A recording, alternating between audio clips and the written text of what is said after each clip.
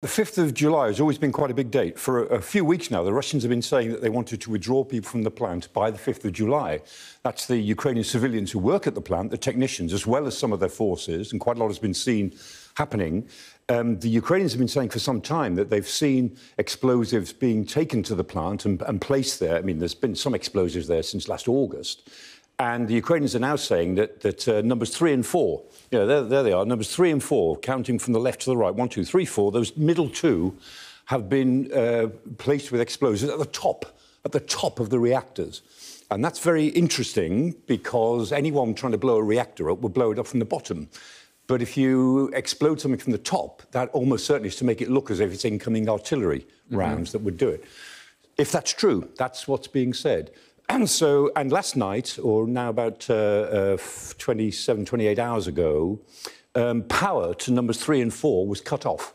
So numbers 1, 2, 5 and 6 are still on main grid, but 3 and 4 have been taken off the grid and are put on auxiliary power only. Now, that suggests something's going to happen to numbers 3 and 4.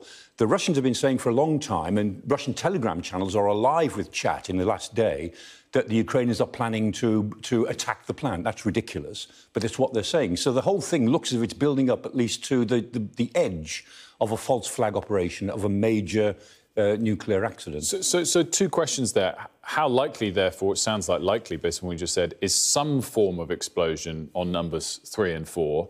And how likely is it that it's a truly damaging nuclear disaster versus something that's just meant to scare people? Second question first. If it happens, then it will be something akin to Chernobyl of 1986.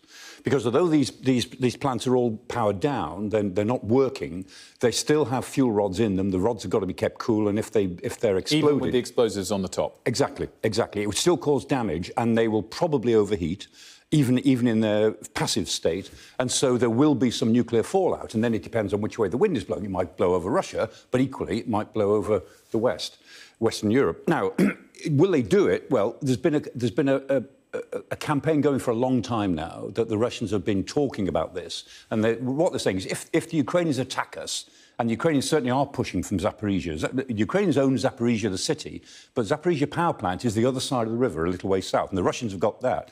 And they're saying, if the Ukrainians attack us, and remember, Ukraine has had a news blackout now across Zaporizhia, so something is happening.